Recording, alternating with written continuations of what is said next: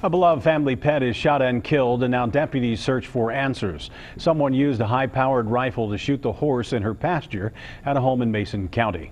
The crime leaves the family mourning and hoping to catch the killer. Local 12 News reporter Anjanette Levy joins us live with more on this disturbing crime. Anjanette?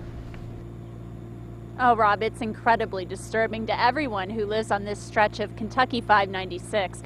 The pasture where Gypsy Rose was found shot to death is right behind me, and the Mason County Sheriff says that she was shot at least 5 times with a high-powered rifle. Now, Brandy Courtney Mauricio is Gypsy Rose's owner. She says she believes someone shot her horse between 3 p.m. and 6 p.m. on Saturday afternoon.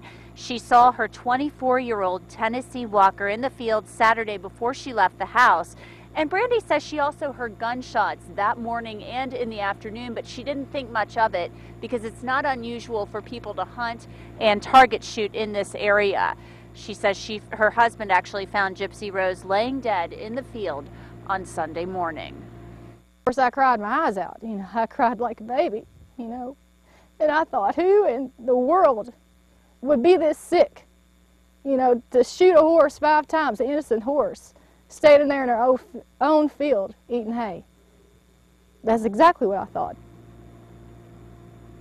Now, this is incredibly sad and very scary for people who live in this area because there's someone out there who shot an innocent animal at least 5 times, as we said. And what makes it even more sad is Brandy said that her horse, even though it was 24 years old, was in great shape and likely had many years ahead of her. Reporting live from the slip-up area of Mays Lick, Anjanette Levy, Local 12 News. Rob? Anjanette, do they think the family was targeted for some reason, or the horse, or was this just some arbitrary shooting?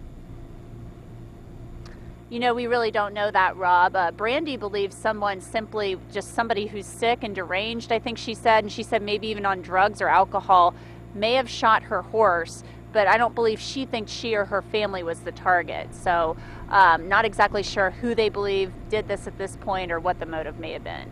Anjanette, thanks very much. Deputies are actively working this case, of course. If you have any information about who shot and killed Gypsy Rose, the Mason County Sheriff's Department would like to hear from you. The number is 606-564-3309.